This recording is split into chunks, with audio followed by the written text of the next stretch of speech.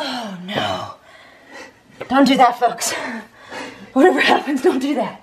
I'm a DIYer. I like to do my own stuff, and today I'm gonna hang my own window treatments. Hopefully I won't damage the walls and ruin my bedroom. This is my bedroom. The window we're doing is right here, so let's get started. Oh my word. The rule of thumb is generally go higher than the window and wider than the window so that the whole setting appears larger.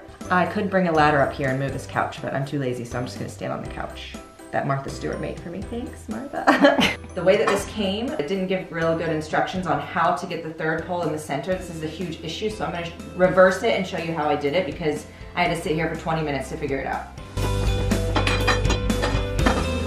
Alright, see. So when it came, this big fat daddy did not have a screw in it. So I was like, what's going on? So you just take this out. Look, it doesn't have a head on the end of it, so it's easy to take it out and then stick it in. So originally this is how it came.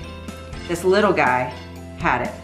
And I was like doing this whole thing, like, it doesn't fit. Like, did they give me the wrong pieces? I don't understand. The first thing is we're gonna mark the holes on these on either side.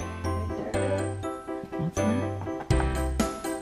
Do you like to do it yourself? Let's go ahead and do the drywall anchors.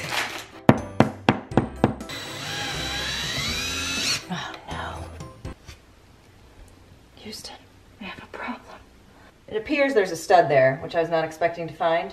So now I have a giant hole in the wall. So I'm gonna try to just use the stud without the anchor and this screw.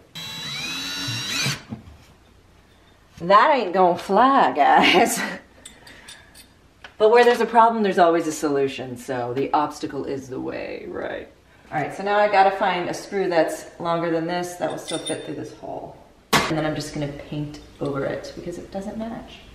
Can you push against me or something? I don't have the strength. Yeah, okay. Oh no. Woo! Yes! Yeah. Our curse has turned into our blessing because I don't need to put the anchors in, just the screws. We are going to screw the screws in first without the annoying arm in the way. Oh man, this one I can barely even get to.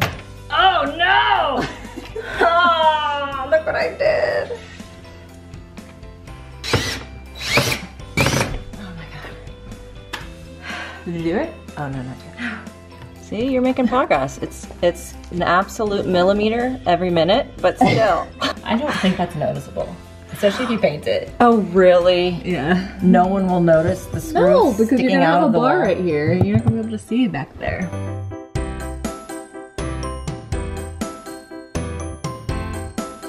It's like Christmas in October. Everyone they're all tangled up.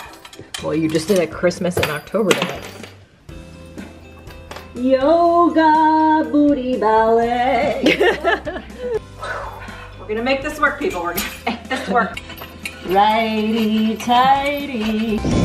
Oh, I think we're good. This is not a sponsor segment. I like to space them, you know, a good 8 inches apart or so. Oh, finally. They are up. I can still see that screw that Ryan said no one would notice.